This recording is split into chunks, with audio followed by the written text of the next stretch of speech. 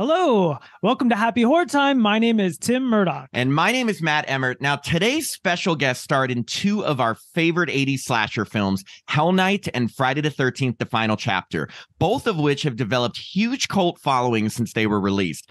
In each of these movies, he played a nice, respectable guy who treated his love interest right. But unfortunately, that didn't stop Andrew Garth from throwing him out a window in Hell Night or Jason Voorhees from crushing his head in Friday the 13th, The Final Chapter. We're so excited to welcome to the podcast, Peter Barton. Woo! Thanks, guys. I appreciate it. I appreciate it. How's it going? It's going good. I mean, it's been a while since I've done any acting, but it's, I've been a dad for the past 16 years, and that's kind of that's been my role in life for since 2006. My daughter's in 11th grade, and I spend all my time doing school activities. I was a coach last year for the track team. I was coaching pole vaulting because I used to pole vault in high school. Used to do 12 feet. So one of the girls I coached won the sections. She was a Section 2 champion up here in upstate New York. So wow. It's just been Congratulations. Yeah. Taking it back to the very beginning, Peter, we read that you grew up in Long Island and were about to attend medical school when you decided to pursue acting and modeling instead. So what led to that big change in career path?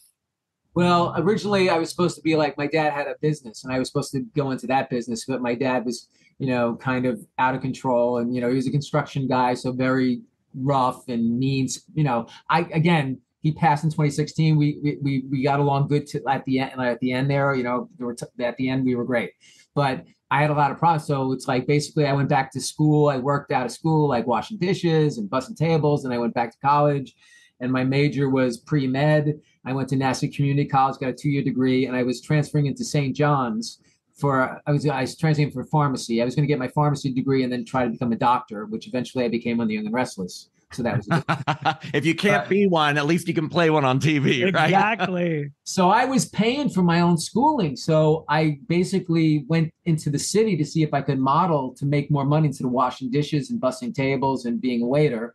And I started modeling, and they had a TV department at this, this agency. It was Zola. It was called Zoli back in the day, this is 78. And I didn't even want to go. I was asked to go on an audition for, a TV series with Shirley Jones. And I never acted a day in my life. So I was like, I can't act. And they were like, Peter, we're sending everybody. Just go. And it was a role that the kid was having a conflict with his dad. And it was I read the script. I said, this is what I want to say to my dad. You don't love me. You never cared about me. And it was that, again, that squeaky clean kind of, you don't love me. I try. So anyway, so I got it. And that kicked off my career. That's how I fell into acting from basically going into my third year pharmacy school.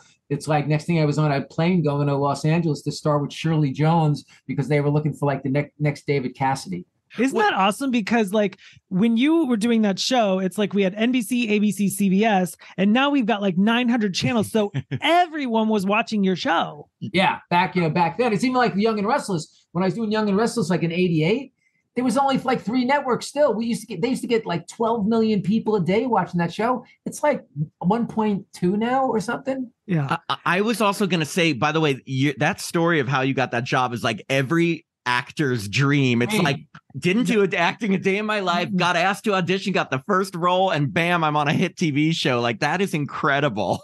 Well, I want to say at the end of the year of going out there and having no experience, where after I did the pilot, they thought about letting me go, and then the producers loved me and they fought for me. It's at the end of the year, by the time I went back to Long Island after a year of being out in Los Angeles, my hair is falling out. My gums are bleeding. I was so stressed out because, I was also on the cover of every teen magazine. They were trying to make me the next teen star. And I was what, it was just too much. I was just about to ask you, in the Crystal Lake Memories book, it says that you were on a lot of Teen Beat magazines in the early 80s. And how did that come about? And was this before or after Hell Night? Yeah. How did you get on suddenly? Right before Hell Night happened. They were looking for the next thing. Sean Cassidy was fizzling, not really. They couldn't find anything. There was Leif Garrett.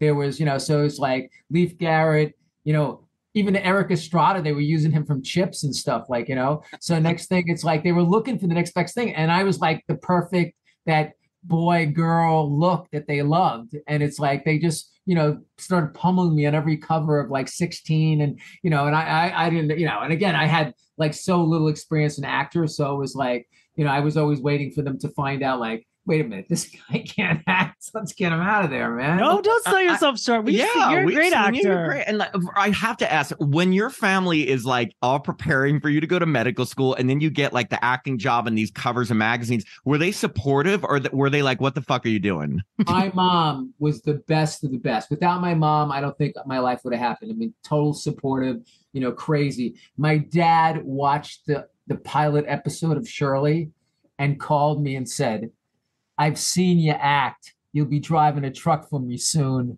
Oh, that's encouragement. I'm sure that made you feel extra special about pursuing this. I just like, thanks. It's like, so I proved them wrong. I proved them wrong. I had like a 30-year span there, so I proved them wrong. Yeah. And so we always ask people this. One of our constant questions, because we're a horror podcast. Growing up, were you a fan of horror movies, or at least were there any that kind of like made an impact on you that like stuck with you in your head? My friends and I, when we hit like 7th, 8th, 9th grade, there was like The Last House on the Left.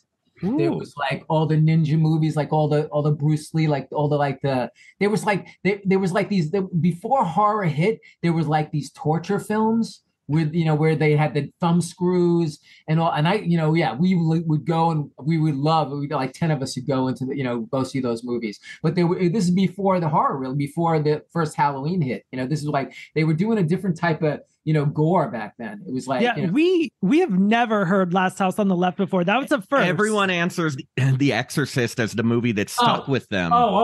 Senior year, I went into the city with my girlfriend, my high school girlfriend. With two couples went in. That movie freaked me out. Yeah. I was like totally freaked out because I kind of believe in like spiritual craziness, and that totally that was like that movie was freaked me out. I was like, you're not alone. I would say 90%. Everyone's. And speaking of The Exorcist, so moving on to the 1981 slasher film Hell Night. Now, we've heard you say in interviews that you didn't really want to do this film at first because you decided kind of at that point you were done with acting, but then your co-star Linda Blair, who of course everyone knows from The Exorcist, talked you into doing it. So what we wanted to know is what led to you being kind of so over the Hollywood scene so early in your career? I just when I just said that I got so stressed. Yeah. I was like, I was like on highs and lows. I mean, thank God I didn't do drugs. I was totally against. My dad was kind of a drinker, so I was against I was against drugs. But I was on a roller coaster, man. I could be like high as a kite, like just naturally, and then go into like David Bowie, like in the corner, like scared to death, So I after doing the Shirley thing. And I was, knocking around. NBC put me under contract. They did a pilot for them. I got to do. I signed up to do a Facts of Life. Like, well, they called for me to do a Facts of Life, right?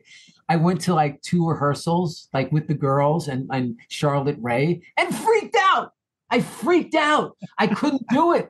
I was like, I can't act anymore. I don't want to do this anymore. And I had to go to they made me go to the producers and tell them I'm done with acting. And this is exactly when Hell Night's coming in. And do you remember what episode it was? You're breaking Tim's heart because he's like the biggest Facts of Life fan. So if you can remember episode. I think what's his name? Greg. He was another teen star. Like he took the role. What was his name? I don't know. Do you remember what the storyline was? I remember I was like gonna date Blair. I love it. Okay. And I was a shyster. And Charlotte Rae knew it. And Charlotte Rae knew that I was. Okay, I'm going to get back to you on that because I've seen every episode. Tim's going to find out the exact season and the episode number for you. Well, it was Hell Night year, so it's like 1981 before. Like no 19. We did Hell Night in 1980. Oh, so okay. It was like October of 1980. I was like, I'm quitting acting. I'm going to do a little research. So then how did you then come around to finally like saying yes to Hell Night and getting involved with that? So here we go. So now it's like they want me to go to Hell Night and they're telling me like, I think maybe I had an audition or somebody met me and they wanted to see me again. And they said, no, you're going to go and meet Linda. And I said, I don't want to do it. I'm done. And they were like, well, go and tell them. You have to go and tell them that you don't want to do the movie. So I went there saying, I don't want to do this. I'm like, oh, done. And they're like, oh, let's go have some lunch, And Linda is like the nicest of the nicest. I mean, Linda Blair is like, you can't say enough great things about Linda Blair. And she was like, come on, we'll just go to lunch and hang out. And we went to lunch and I had a glass of wine. And we went back and they go, oh, let's just read it. Let's just read some of the script. And I was like, at that point, I was like, it was so nice. I was like, all loosened up and stuff.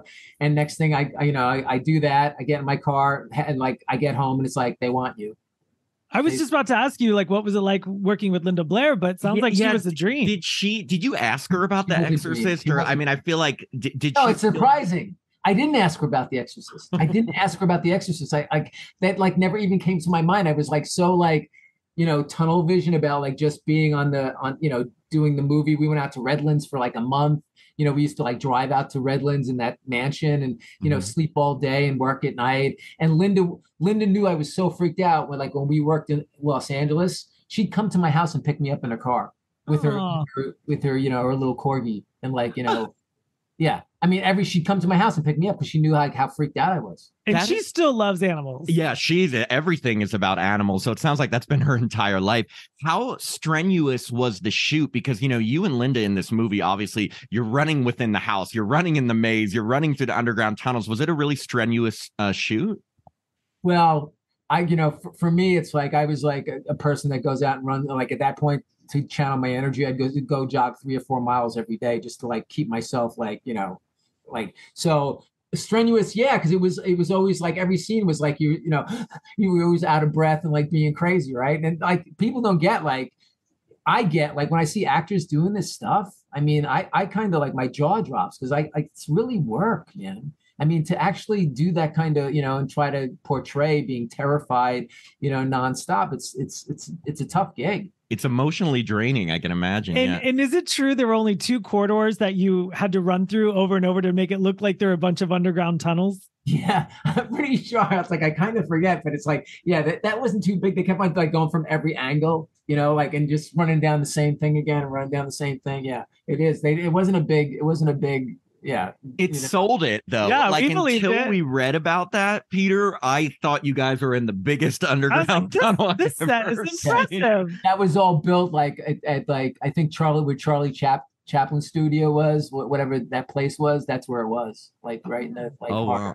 So, okay, so now on to the biggest controversy of this film, whether you really got hurt after being thrown down those stairs or whether that limp you have afterward was because you put a rock in your shoe, because I feel like I've read and heard both. So what do you remember in terms of how that scene went down with you being thrown? What I remember about that scene being like, I don't remember being hurt. I don't remember getting hurt, but I did like to try to like authenticate something that would remind me that I was supposed to limp all the time, that I did put a rock in it, like a huge rock. So like if I put any pressure on it, it was like, ow, ow, so the rock in the shoe is the way I go. It's like, I didn't get hurt falling. It really hurt my leg. It was the rock in the shoe that. I love IMDb trivia, by the way, because anybody can submit anything. So literally, like I could submit and say, Peter hurt his wrist on the set or something, And how about the scene where you get thrown out the window? Did you almost get hurt during that? That I almost got hurt doing because it was like elaborate, the whole harness thing. And when he picked me up and threw me, my head just missed hitting like the window going out. So like if that probably could have been a mess. Like, who knows? I mean, like maybe I could have gashed myself or like, because we still had a lot to shoot at that point. I mean, basically we had to do all the outside stuff when I'm laying there dead, which was like 4 o'clock in the morning and it was freezing. And that night I was drinking, I don't know what I was drinking, peppermint schnapps or something, because it was so, that was like an hour and a half, 2 hours laying there in the freezing. It was cold. No, I believe it. Wait, did Linda ever drink with you on set, or was she very kind of like straight edge? I don't like, we all hung out and we're very friendly. Like we were a close knit group. I mean, that's the year Lennon died. I mean, like I remember sitting in the trailer and we all heard that John Lennon just got shot. We were like, but there was a lot of pot. Like Kevin Brophy was a heavy pot smoker, man. I mean, he was, he did the whole monologue like totally wasted. I mean, he'd smoke so heavily, like Thai stick, whatever, one time he had me, I took a drag off it. Like one time I was pissed off because, or like, I don't know, it was late at night and I had to do that. We were going back in after Jason got crazy. Like, me and Linda were outside and I go, we have to go back in. And she's like, what? But I took one hit off his Thai stick and everything I did, I was like paranoid about it. I was like, is that okay? I don't know what I'm doing. Like, I couldn't. I would be gone. I've never done anything. Yeah, Tim is very straight. I have had bravo. I've had my fair share of marijuana in my life, but I will say, if you're already worried about something and you smoke, it like amplifies it times 10. I remember as a teenager smoking once and then seeing like a car coming by and be like, is that the cops? Is that like everything that you may be afraid of is amplified. Exactly. That's exactly. And then the other time I did a drug on the set was because I was so afraid of my lines and everything. This is like, I'm still like, so they gave me some lines when we're going after, I'm going down with Linda and I stop and I turn to her and I go, she's like, we got to go back. And I'm like, no, we have to go deeper. We have to get, and it's like, it was like 2 lines they gave me, right? But I was so pissed off. I'm like they're going to shoot it in 10 minutes. And I don't know what, so this guy who became my friend gave me like, he was like, what's up, dude? And I was like, I got to do these lines. And he's like, come here, let me help you out. So he gave me like a little cocaine. Oh, yeah. The 80s drug of choice. Right. And bottom line is, I think that was the best moment I had in the whole movie. Like, you didn't even have to act, like cocaine. It was like, I was like, no, we have to go deeper. It was like, it was like, when I saw it, I said, oh, that's like not bad. No wonder actors get hooked on that stuff. And like, now, did your dad see Hell Night and did he change his opinion of you with the acting after that or no? No, he didn't change his opinion to the mid-90s when I was doing Burke's Law. Like he finally gave in to me and said, I guess you made it. After I did, like Matthew Starr and like 6 years on the Young and Restless. Then I got Burke's Law. Then finally, like 20 years into it, he's like, oh, I guess you made it. And when you saw Hell Night for the first time on the big screen, what did you think? They had the cast get together. We went to a movie theater with they brought us as a cast to watch it, as I remember. And it was pretty I was always uncomfortable with myself. It wasn't until The Young and Restless that I started going, oh, that wasn't bad. I started giving myself a little break, but I was so critical of myself early on. I couldn't watch myself. I was always like, oh, I was just like, oh, I just thought I was so bad. My dad was right. He was living in my head going, you see, you're going to drive a truck soon. I told you, You like hearing that constantly in your head. Heard. You're gonna drive a truck for the rest of your life for me. God. We noticed in Hell Night in the opening credits that you get like the coveted and Peter Barton spot. How was that arranged? Because that was your first movie, right? How to get, I just think maybe because I was pummeled into the teen world, like the magazines, maybe they were trying to use whatever they get to get as many people in there to see a movie as they could. Because you would think Vinny Van Patten would have got that, because he's he was pretty accomplished at that point. He had done a lot of stuff. Is he currently married to Eileen Davidson? Yes. Yeah, she's on the Young and the. Is she on the Young and the? Yeah, she's on the Young and Restless again. Yeah, she's been forever too. Yeah, she was also on House on Sorority Row. Yeah. Are you still in touch with Linda Blair at all today? Do you guys ever talk, or has it been too long? I saw her at one of the horror signings, back. It's probably at least 7 or 8 years ago. But it was great. There's a picture of me and her. Somebody took a picture and it's on Pinterest or wherever they are. But yeah, she it was great. I can never say enough about Linda Blair. As far as I'm concerned and how she was with me, she was the best, one of the best experiences for what I needed at that time. Caring. Being supportive, great. Right. Because I'm guessing Hollywood's not always so sweet. And also I can imagine. No, it's like Zach Gallagher. Uh-huh. Good old Gremlins boy. Zach Galligan. Zach Galligan. Yes. Okay. Oh yeah. Okay. So I love him. I love him when I got to know him, whatever. But those are the type of guys that if I showed up on the set and I was unsure of what I was doing when I was younger, they'd eat me alive.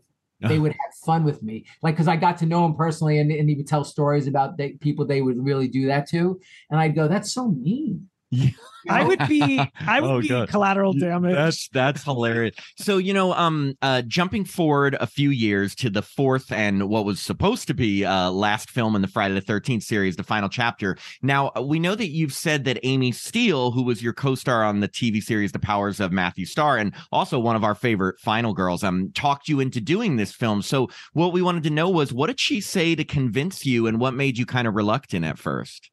Well, more or less, like, Amy is like, I fell in love with Amy, like, as the co-star on Matthew Starr. Like, when she, I was in love with her, but she ended up marrying Peter Pulitzer. But it's like, it's like I instantly fell in love with her. She just had some kind of chemistry that, like, just mesmerized me. But so it's with my trust in just basically her, that I knew her for so long, and I had this, an opportunity to audition for this. And she's like, oh no, it's, they're all really good. And Frank Mancuso was the same guy who produced her movie. So I basically went there, and again, it wasn't something that I was like, I was still neurotic at the time, but, I went to the auditions and I sang, the shower song was like, every like Sting song, every breath, every move you make. That was supposed to be that was the song. That was the Didn't song. you sing like Tangerine? Yeah, because they were too cheap to buy the rights to like have to pay like a real artist for some. So I ended up singing Tangerine. Tangerine. I'm surprised they didn't have you sing like row, row, row your boat. Like, just sing Happy Birthday. Yeah. Wait, that was your audition? That was they just had you sing the song? No, I had to do the whole bar of soap thing, like, but it was like you had to start off singing though. I had to start off singing, so every move you make, it's like whatever. It's like, but anyway, so then it was like one of those things when you come into work, when they're going to do the scene, they go, we're not going to use that song because it's like, why? Because they're too cheap to buy the rights to it. Oh, yeah. Because what's it cost? Like $10,000. I can't even imagine. Probably. Who knows what they have to pay. So Amy obviously had good things to say about her experience on it, because we got the chance to speak with Amy, and like she's become, like, in that series, like one of the most famous final girls of that series, through how many movies, Tim? 13? I think there's 12.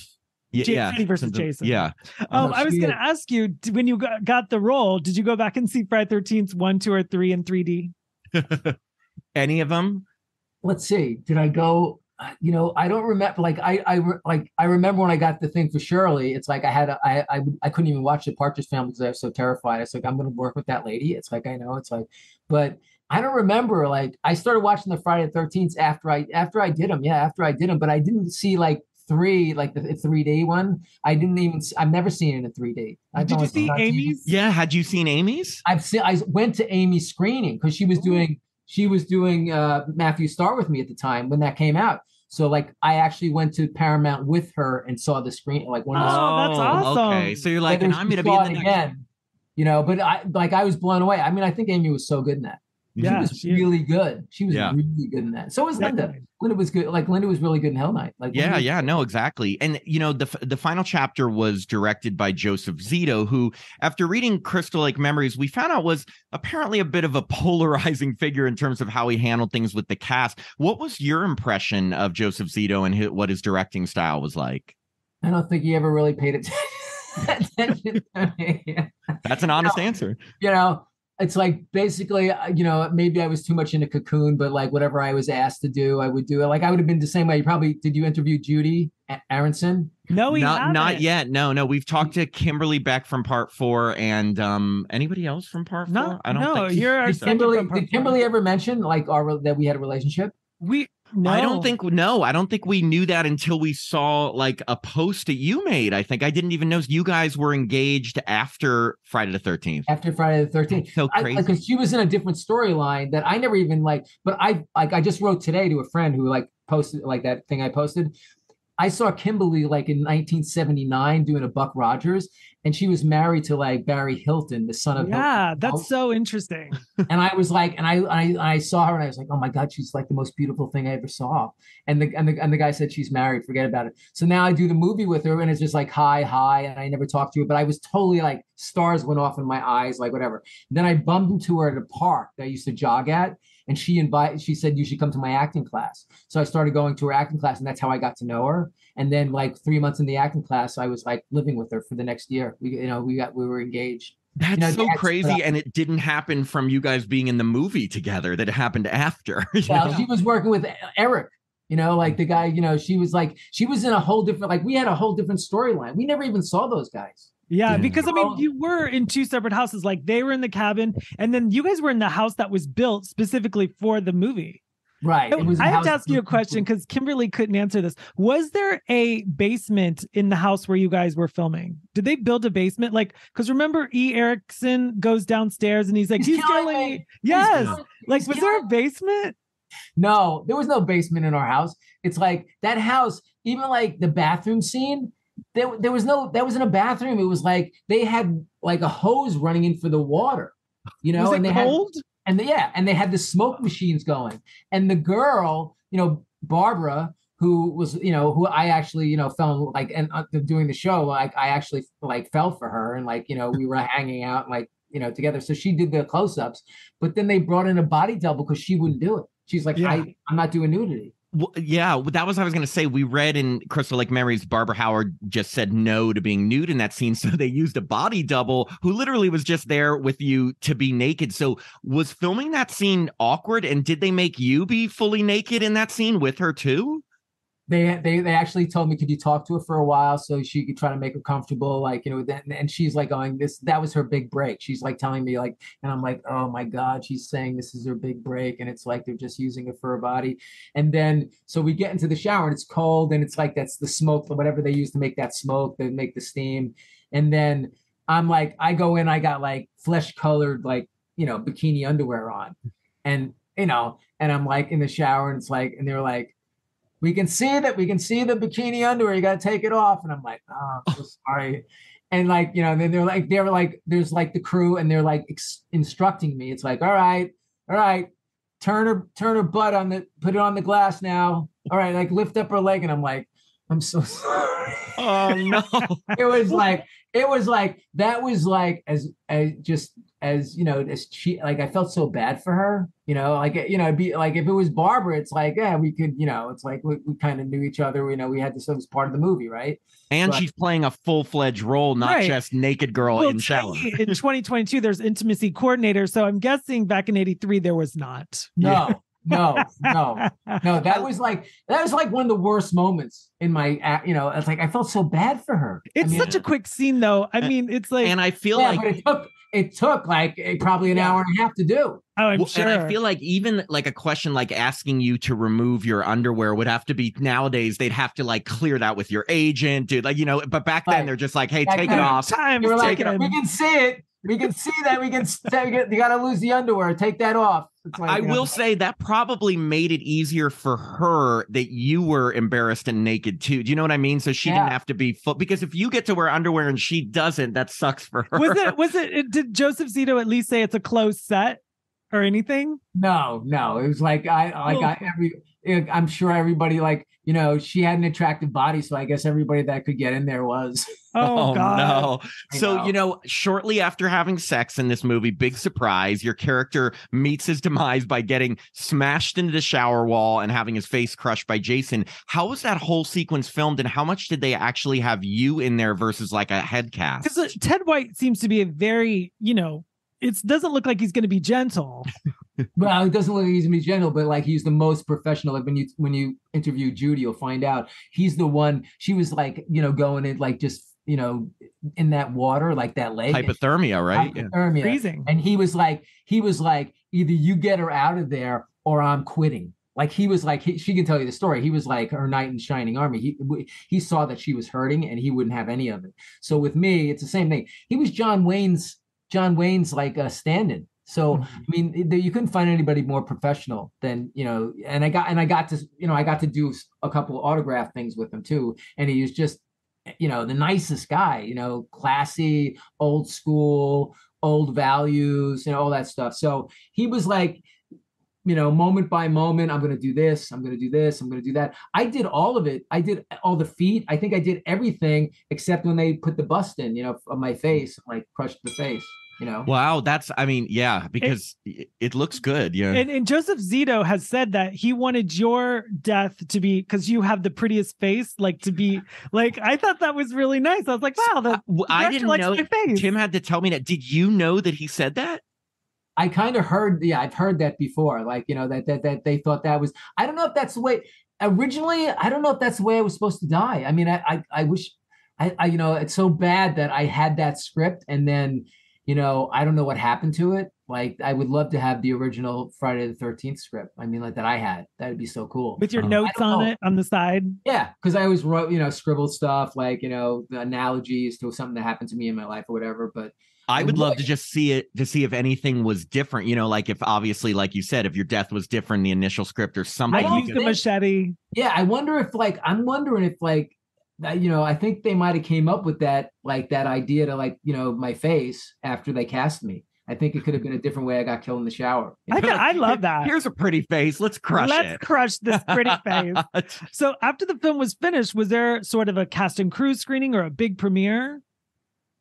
No, I remember going back east. Like, I remember going with one of my friends from high school into a movie theater and watching it in the back, like sneaking in and like watching in the back.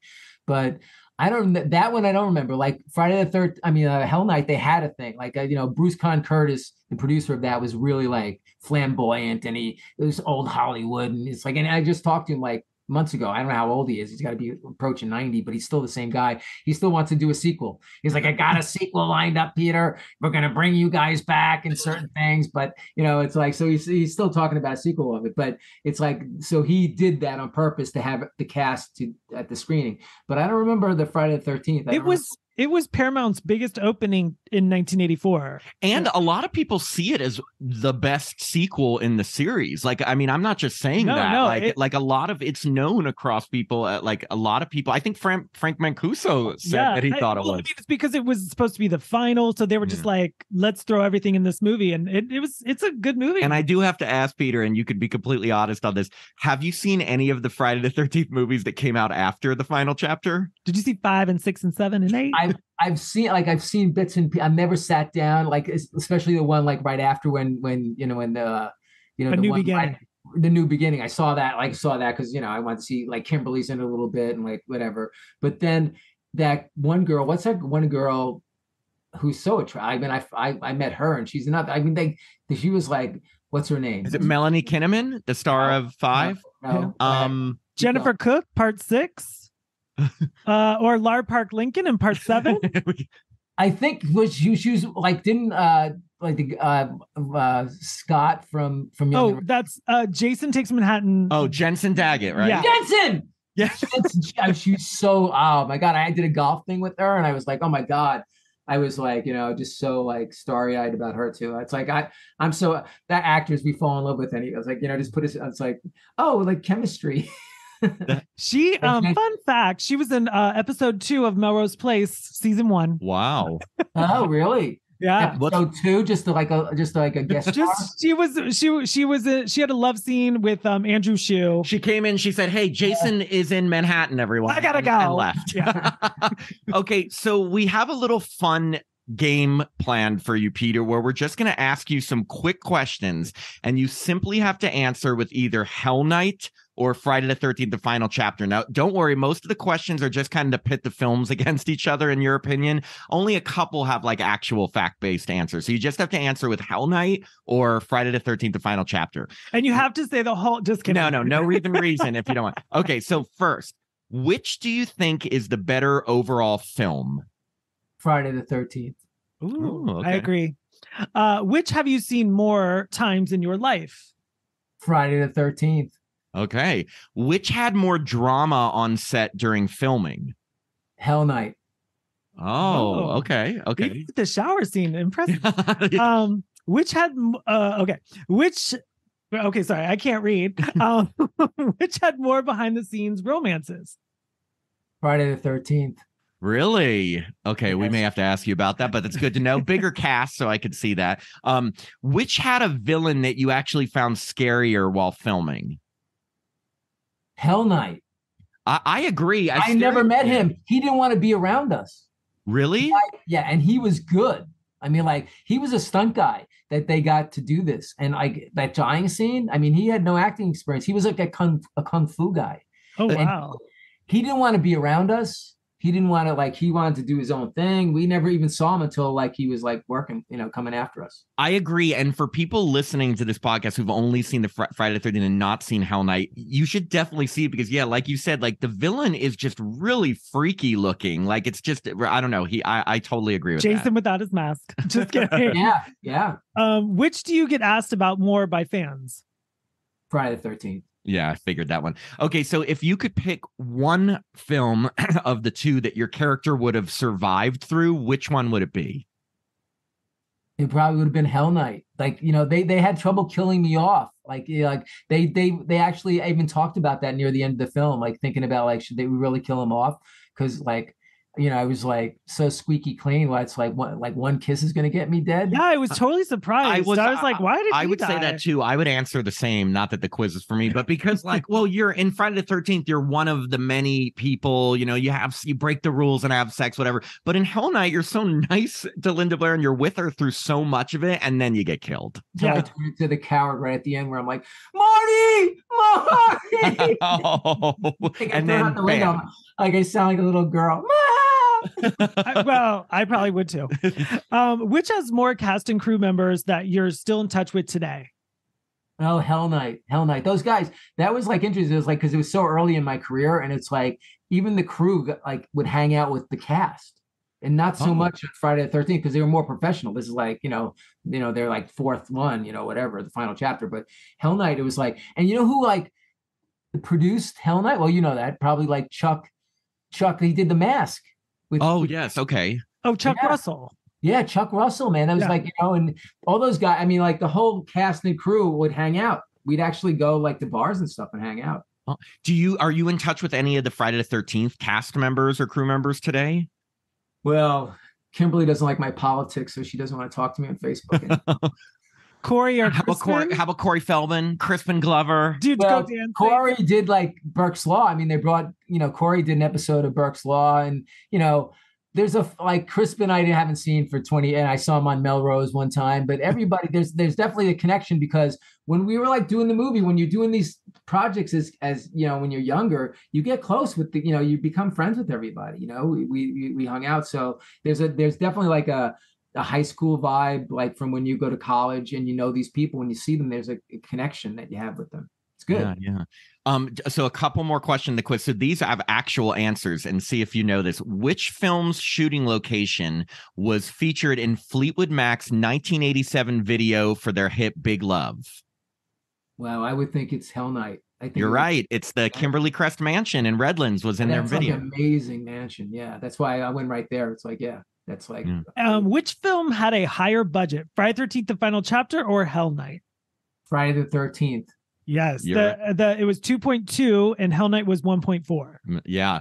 And then our final question of the quiz, and our favorite, which of the films features the very memorable line, "It says you're a dead fuck"? Oh, that's Lawrence Monison. Lawrence.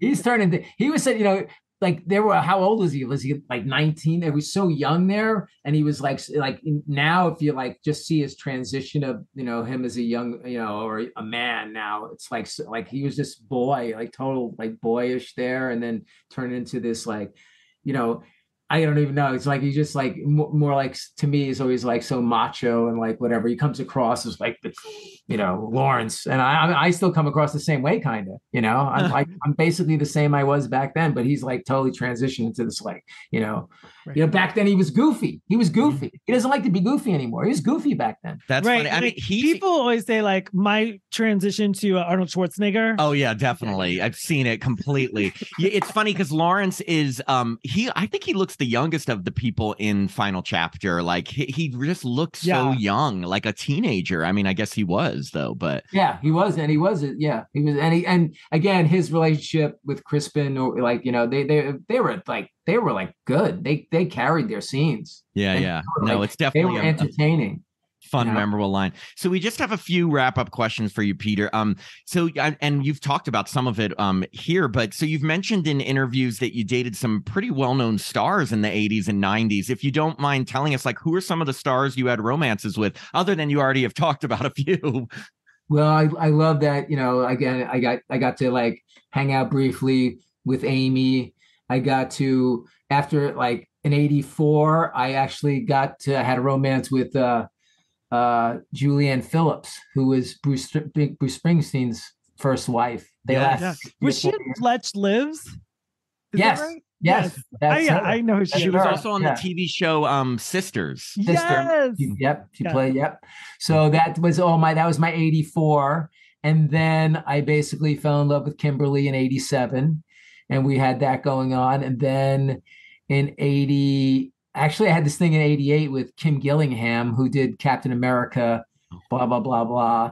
And then I was crazy about her. She was like, she just had my number, whatever. And then I moved, then Lisa Rinna, like we went from like 89 to like 92. Well, I have to ask, did you watch her on all 8 seasons of Housewives? I had trouble. I would, if she's on, I would watch it a little bit to watch her. Oh, but she's on the Housewives. Well, she just left, but I can honestly say I saw her in every episode. She, there's quite a lot of drama around her. I think she's funny. That is funny. I take it. She's exactly what she wanted to be. I mean, like Lisa used to say, like one of the things that we'd have is a thing, like, you know, I was happy to just get work and like make a living at it, right? And she was like, I want to be bigger than Madonna. And I would go, why? But she wanted fame. And you know what? She made it happen. I mean, being a housewife for 8 years, that's pretty impressive because, I mean, you have to keep the drama higher. That's what I was going to say. You have to keep the fighting going. I mean, you know, it's a reality show. So. I can't even have one confrontation with Matt. I know that's it. I'm getting the feeling, Peter, are you the type to fall in love like really hard, like quickly with people? Because you know what? I was so fortunate to be around, you know, so many great women who they had careers and we kind of lifted each other up. I mean, thank God, you know, there's always drama, but it always seemed like we went higher. We didn't drag each other. Like sometimes you see relationships and people go into the dredges, you know, they aren't good for each other, whatever. You know, you know what I just watched? I just watched, what's her name from blanking out. I can help you. Yeah, I know. It's like Pamela Anderson. I couldn't come up. Oh yeah, did you watch her documentary? Oh my God, she is like the most authentic. I mean, I couldn't believe, and like they ended with her doing, the play on Broadway. You know, it's like doing Roxy. You know, it's like I mean, I never even knew like how I met her once, like out in Malibu. She came over when she was dating Kid Rock. You know, somebody knew her that I was with, and she came over, and they were like, you know, just really. But like watching that documentary, I was like, wow, she was really something to me. Her son like helped her out, and the son was saying like, I can't believe my mom only makes $4,000 a year from Baywatch, and like how like she's the biggest star in the world. And I thought it was fascinating. And I'm glad that she did that to like get her story out, because especially after like the Pam and Tommy, you know, show and everything. Yeah. So like that she got to have like her voice heard, you know? Yeah. And the way she just present, like so authentic. Mm-hmm. I mean, she would just say, like, you know, she would say any, like, you know, oh yeah, I was a whore then. And like, but I mean, she was so authentic, and she wasn't. I mean, like, she was just the same way. It's like, if you had, you know, it's like, I kind of, you know, I relate by just falling into it and like going through the whole thing and, you know, having these love affairs along the way and whatever. And it's like, she's the same way. I mean, she was always falling for the next guy, but it seems like she has that thing with Tommy, which I would go either like, for me, it'd either be like Kimberly or Julianne Phillips were like the ones that like, I wish, you know, I was too young. I was like, or like too crazy. I mean, like, not that I was like looking for other women, but it's like, I wasn't ready. Yeah. It's No, all, it's all in the that timing. makes sense. Yeah. You know, another thing we read about you that was I found incredibly fascinating was that in 2012, a man named Ray Folk left you and your Hell Night co-star Kevin Brophy like his entire $1.3 million estate, even though he had never met either of you. Like that's unbelievable. Can you tell like how did that all go down and what was your reaction? I got a letter from the lawyers out in in Illinois, like Springfield, Illinois, saying that I was in this will and I was named the will. And my dad saw that and he was like, "That's real." And I was like, my brother is like, "Yeah, that's real, whatever." So I talked to Kevin. He already heard, and Kevin's like, "I can't believe it. Can you believe this?" And I'm like, going, "Kevin, if it's too good to be true, it can't be real, right?" So now Kevin had 6 kids. I mean, Kevin had a big family, and he was parking cars at the Beverly Hills Hotel his whole life, like to make ends meet for his family. And I was like, "I'm going." Like I jumped on a plane and flew there, and the lawyer picked me up and took me out to the farm, 300 acres, going, "Here's your farm." I'm like, nobody's contesting this will. And he's specifically named his relatives saying he wants to leave them nothing, because they were like undermining him. They were mean to him when he was younger, and they were like cousins and stuff, whatever that was, So it all turned out to be legit. And basically Kevin did a series in 77, like Lucan, the Wolf Boy. And I did The Powers of Matthew Starr. So this guy, I found his diaries, like he had like stacks of diaries, and he used to visualize like astral projecting like my character, and he loved dogs. He thought he was like part dog. So Lucan, he just resonated with these things, and in his will it said, "I'm leaving my estate to my friends Kevin Brophy of the San Fernando Valley and Peter Barton of Valley Stream, Long Island." So it's like he totally related to what our things, like he thought like we knew like what he knew.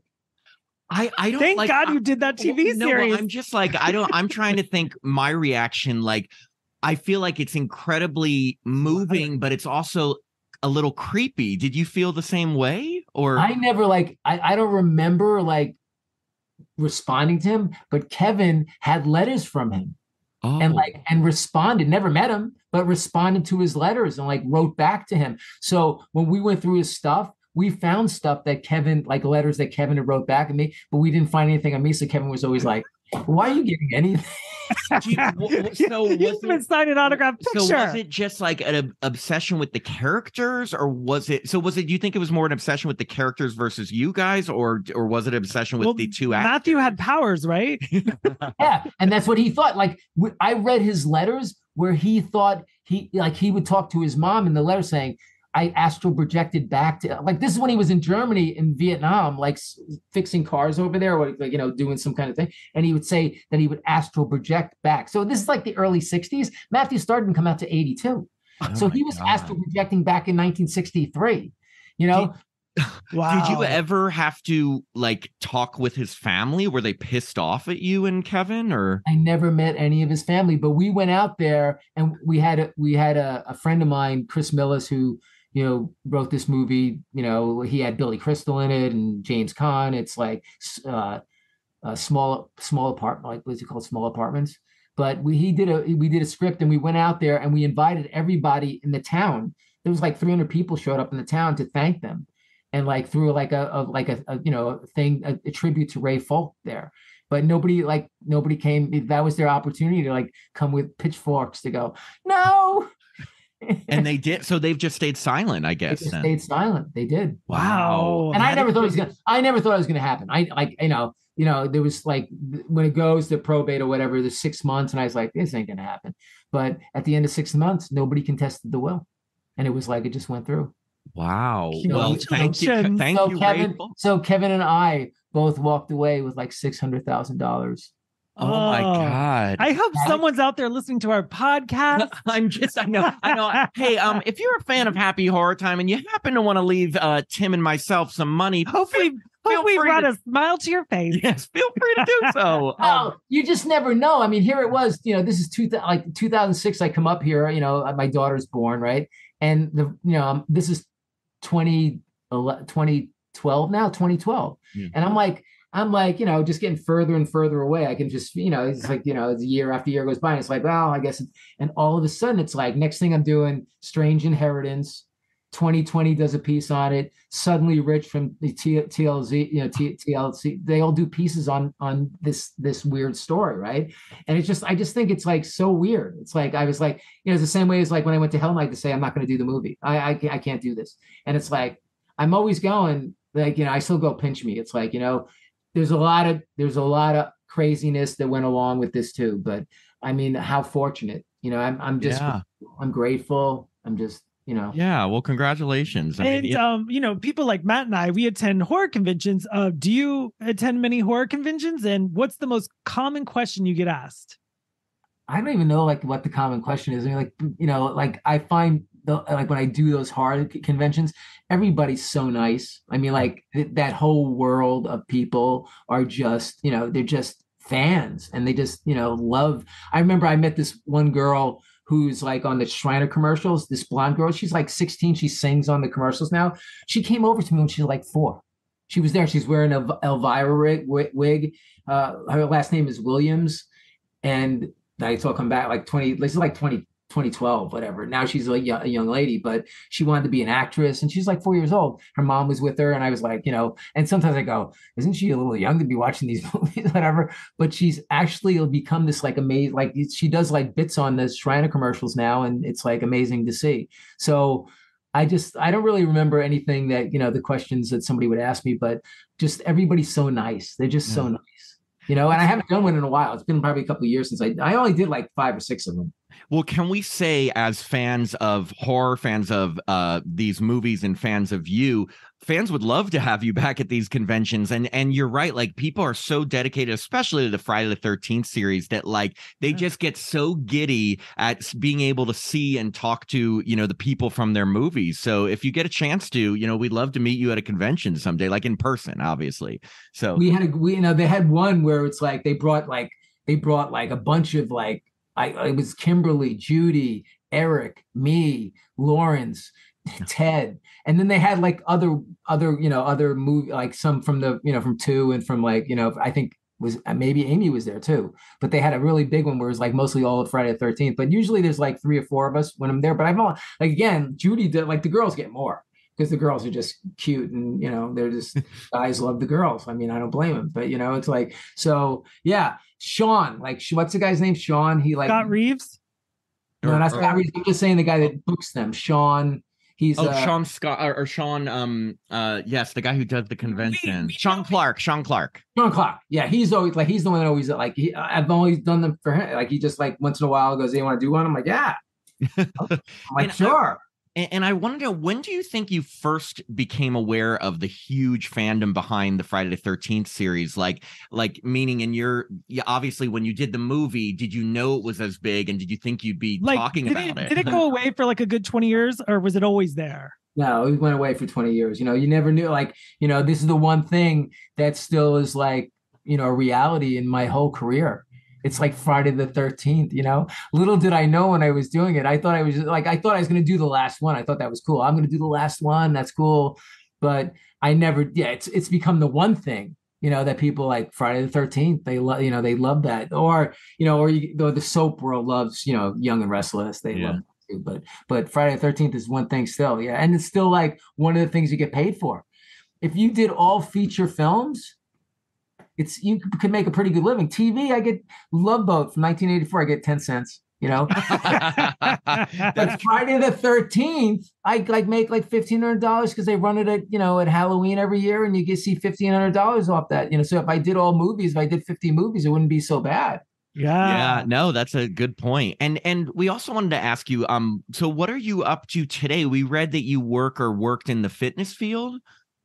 No, I always put that in there. It's like, cause I've always worked out, I guess, cause like, I've always been, like I said, I'm coaching the pole vaulting over at the high school my daughter goes to now, but it's like nothing. I've just like kind of like been biding my time until she's graduating 11th grade. So it's like, I'm going to be on my own. I am pretty much, she's got a boyfriend for like 2 years. So it's like, I'm pretty much on my own anyway now, but it's like, that's why I'm like, actually, it's just so fun to go to LA. And maybe the going to the Young and Restless thing, because I haven't been around, so it's gonna be fun because they're all still on the show. They've been there since the 80s. Yeah, Wow. soaps never stop. They never ever stop. They're still there. They've had like their grandparents now. They had families on it. Now they're onto the, it's like crazy. So that should be fun. I'm kind of, that should be fun to like go out there and like, I haven't been out there since COVID, all that stuff. I haven't been there since 2019. And you said this is the 50th anniversary of Young and the Restless? 50th awesome. You were on it for 6 years. That's great. I mean, the amount of people that have probably rotated through that show in 50 years, I'm sure they could fill a convention center just with actors. Yeah. But then there's the baseline of like, the girl I was like Tracy Bregman, who plays Lauren. I mean, I was married to her twice on it or whatever, but she's still there. I mean, she's been there since she's a teenager. You want to hear something funny, Peter? We interviewed her for this podcast because she was in the original Happy Birthday to Me was her first. Killer. She was the killer in that horror movie. It's another 80s slasher. So we actually interviewed her for the show.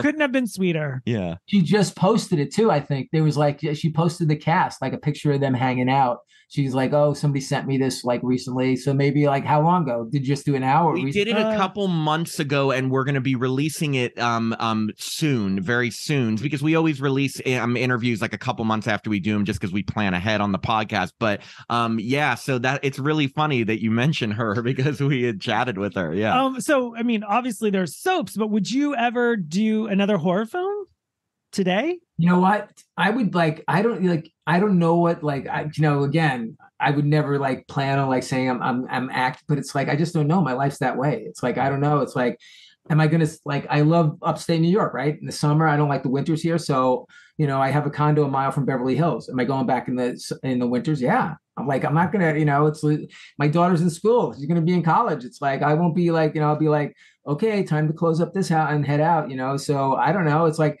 I feel like, can I do a commercial for, Cialis? I don't know. It's like, whatever. It's like, my hair's I have to cut my hair, but it's like, it's like, whatever. It's like, I would think that I could get out there again. I think you should walk into the Young and the Restless looking exactly like your character. I actually think, look, a lot of horror stars we've talked to, it's like when their kids grow up, sometimes it's like they find this newfound like second wind to try acting again. So, hey, I wouldn't rule that out. Maybe we could see you in another horror movie soon in the future. Hell Night 2, your friend wrote it. But he's dead. Oh, that's true. He fell out of a window. even if it's just like, hey, it's like doing a cameo in Bruce's, remake of Hell Night, where I just come over as a waiter and go, hey, can I help you out? What do you need? Anything? Yeah. It's like, it doesn't like, I never wanted a big part, I never really wanted to, like, I always ended up being like the co-, like, every series I did, I was like, oh, co-starring. It's like, I couldn't care less if I was just doing, it's easier to do the guest spot because it's not really on you. They only see you seem to be a better actor because you're only in brief scenes, and it's like, and then you're gone. Where when you're like on the show the whole time, you can like watch and go, oh, like, wow. It's like, yeah, it's like a different vibe. It's a different vibe. So, Peter, we have one final question for you, and we ask this to everyone we interview. Again, it's kind of like one of our staples, and it's going to put you on the spot a little, but we'll give you a little time to think about this. But the question is, what is one thing that you can tell us about your experience, either working on Hell Night or Friday the 13th, the final chapter, that you've never told any other interviewer, publication, convention, Q&A, podcaster? Just one thing about your experience working on either of those movies that you've never told anyone before today. And it doesn't have to be like the most gossipy thing, just something you've never not told. Looking for a scandal. It just, But if you want to start a scandal, hey, it's getting, but just one thing you've never told in any other interview about. Oh, okay. I never told this. I've told this to people, but it's like, because I was kind of ashamed of it. Like, so it's like, but Linda Blair had a party at her house near the end of, no, it wasn't near the end. It was like, it was right before this, like the party scene when like where I'm sitting there with Vinnie Van Patten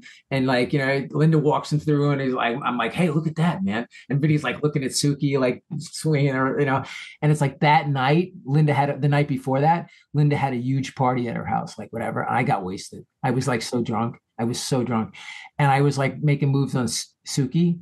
I was like trying to get her to like get her in bed with me, like, and she would have nothing of it. She was like, no, it's like whatever. So I got all mad. Like I was drunk. So I was mad. And I jumped in my Honda, my B210. I had a hatchback Honda and I start driving home. I was wasted. I mean, like my whole life could have changed that night. You know what I mean? It could have been over. Could have been over. And I'm driving through Laurel Canyon, and that's Oh my gosh, I drive it every day. Yeah, and it's like right before you get to the light, there's that big turn. Yes. Oh. I lost it. I weaved out into the other lane. I was going into the valley. I weaved out into the other lane and cut it real like a car. An oncoming car was coming. I cut it back and I smashed into the curb, and my front tire, got bent underneath my car. It's 3:00 in the morning, right? Now I'm still driving it like 3 miles an hour. Boom, boom, boom, boom. Boom. It's like over the hill, down the hill. I'm like going down the other side, right? I'm like just boom, boom, and like no cops, like nobody, like right now. I'm basically maybe a quarter mile from Ventura Boulevard. The wheel flies off, and I skid into the curb, and the car skids into the curb. Oh my God. In the morning. I got to work tomorrow at like 6:30. 3:00 in the morning. I'm wasted. Wow. I look around, right? I'm like, well, this is like, and now I live in North Hollywood. So I got another 4 or 5 miles to go. Yeah. And 3:00 in the morning, a cab. So, How did you get home? How did you get home? Did you call AAA? Oh, a cab. A cab. This 1980. There's no phones. There's no such thing as a phone. A cab, 3:00 in the morning, has its lights on. I'm like, I jump in the cab. It takes me to my place, North Hollywood, and I had a motorcycle at that point. I had like a 400 Hawk. And the next morning I got up and still was like, kind of still drunk from that. But it's like, that was like one of the worst, like on the set. I mean, I felt so bad. And it's like, I drove my motorcycle and did those scenes. I was hungover in those scenes. Wow. What? So you left your car there? And I left my car and it got towed. Like I just left my car there. It was towed to it got towed to like a junkyard somewhere. And then I had like the next day, like take care of it. I got it fixed and like. Wait, I have to ask 2 quick follow-up questions. Number 1, did the actress who played Suki, did she hold it against you for like how you were at the party, or did she forget about it too? Oh, she forgot about it. Like, I didn't get crazy. I was just like, yeah. I tried and it was like, no. And then I wanted to go home. Like, yeah. I was like, I forget it. Like, I'll get out. And then the second follow-up question, did Linda ever find out what happened, like with the car and all that? No, I don't think Linda ever knew that what happened to me that night. Wow, that may be the best answer we've gotten to this question. That is a great. I never because it's like, that's kind of like, I look like a derelict, but this is like 1980, right? So I'm like, well, I'm still like 24 at that point. You were young. Everyone, trust me, if anything under the age of 30, you don't know what you're doing. Tim and I may not have worked in movies, but if you asked us to tell secrets about our 20s, it would be... I don't remember them. Yeah. Don't remember. That is a great answer. Thank you so much. Yeah, that was great. Thank you so much just for doing this with us. It's been so much fun. Like, you're so genuine and authentic, and it's just great talking to you about these films. We really appreciate it. Pamela Anderson should inspire us all about being honest about your life. Like, boy, does she accept everything that happened, right? Like, wow, good. I think you just go, good for them. They're authentic and they don't, they tell the truth. You just go, wow. Yeah. It's a great documentary. And also, like, own it. Like, we all have highs and lows in our lives. Like, nobody is perfect. Celebrities aren't perfect. Sorry, Tim is perfect. Yeah. No, but I mean, people should own every part of their life because it makes you who you are today. Correct. Right? I mean, if maybe you hadn't, I don't even want it. Like, if you hadn't had the experience driving through Laurel Canyon drunk, maybe you would have done it again and something really bad would have happened. No, but that's a quick lesson to learn. That, like, my whole life could have changed that night. Yeah. Oh, not like nothing, it could have been like just over. Like, I could have got like the movie, everything that you could have did to the movie, like to yourself. It's like crazy. Like, just one little, again, I'm a dad. So one little decision that, it was like I became a dad in 2006. One decision changes your whole life. I know. It's we all crazy. know that. Yeah. Crazy. So that night, I guess it's safe to say you had a hell night. That's you had a hell night. Oh. Sorry. So the movie, right? The opening shot is that girl screaming. Yeah. That one big scream. Thank you so much, Peter. We'll definitely be in touch to let you know when the interview is going to be out. And again, this was so much fun talking with you. Thank you for taking the time. Yes. All right, guys. Okay. Thanks, guys. All right. Take care. Saturday. Bye. You too. Yeah. Happy Saturday. Bye.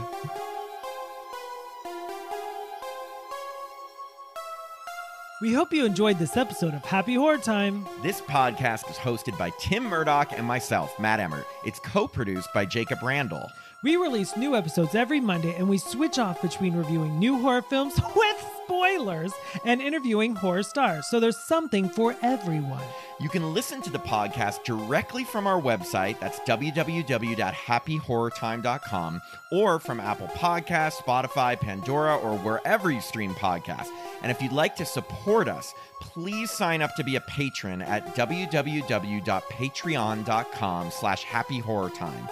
Patrons get access to our monthly bonus episodes where we discuss past horror films according to a theme. They get to vote on those themes. They get our monthly newsletter, The Happy Horror Times, and autographed Happy Horror Time stickers. If you haven't already, make sure to follow us on Facebook, Instagram, or Twitter at Happy Horror Time. And since our movie reviews do contain spoilers, we always post the films we're going to review a few days in advance on our social pages, just in case you want to watch them beforehand and be in the know with us.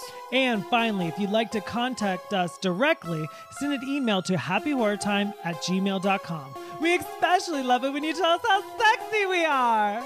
I'm Matt Emmert. And I'm Tim Murdoch. And we hope you have a happy horror time.